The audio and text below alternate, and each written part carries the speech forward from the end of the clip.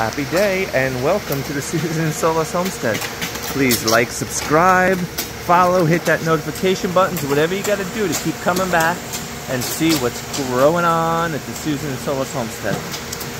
Here is our little feeding bucket for our koi. We've done a few videos on there, and Suzanne always makes a delicious and nutritious rich mix with the waste of a juice bar, soldier fly worms, spirulina, piggy treats, which you've seen on other videos they love.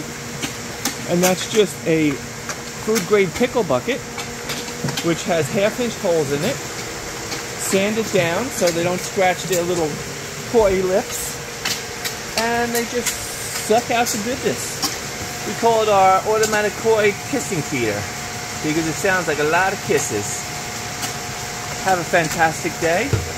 Come on back, share, follow. Definitely check out our other videos. You never know what you're gonna find. And as always, have a fantastic day.